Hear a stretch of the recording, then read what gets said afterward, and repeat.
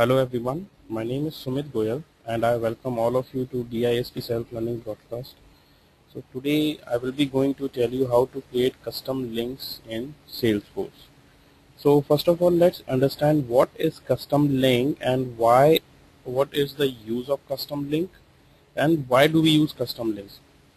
So this is today's agenda, that what is custom link, what is the use of custom link, and then how to create custom links. So what is custom link? That, as you can see here, that custom link is a component provided by Salesforce to work as a hyperlink. Now, I believe that all of you know hyperlink. Hyperlink, like we use on internet. When we click on that link, we can move to some another page or some another text. So what is custom link? That custom links are used to allow a user to navigate to an internal or external page with just one click. Like we can click on a hyperlink and we can move to some another page. Now that page can be internal or external also. Internal means from Salesforce. External means some other website like Google or Yahoo or your company website also. So under custom link area, we can share a link of mostly used Salesforce reports. Now we can share reports also there, company reports also, and the user can click on that report, click on that link and see the report, or website for users. The custom link can be used to increase productivity and reduce clutter. And when created and used properly, custom links can be linked to your company intranet also. So we can connect to our company intranet also.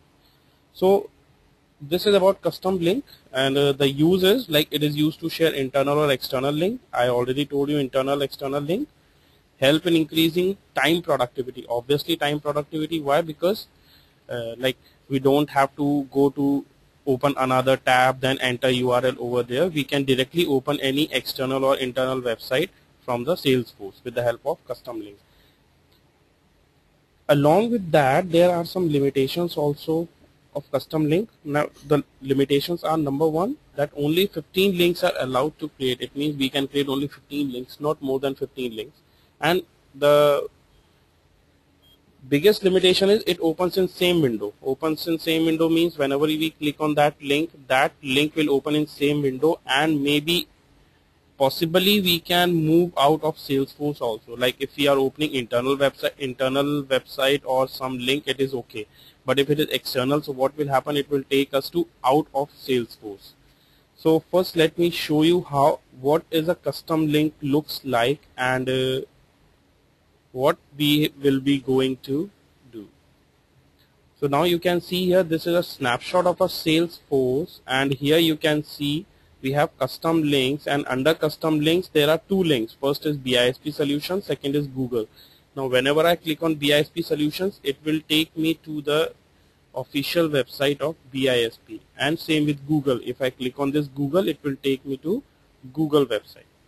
So we will be going to create custom links like this in our Salesforce. So let's move to our Salesforce. So like this is a Salesforce. I have already logged in my Salesforce. Next step is click on setup. Under setup, customize, home, then home page component. So we have two types of component, standard and custom component, but because we want to create custom links, so you can see here there is a standard component, custom links. So we click on edit.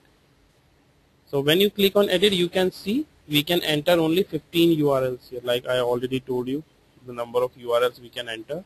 So here I enter this is a bookmark. Bookmark means this will show as a link, and this is a URL. Like when we click on this, it will move to that link. So I write here http and bispsolutions.com. Next I write Google here and http google.com. So I enter two links. You can enter more here, up to 15, and save.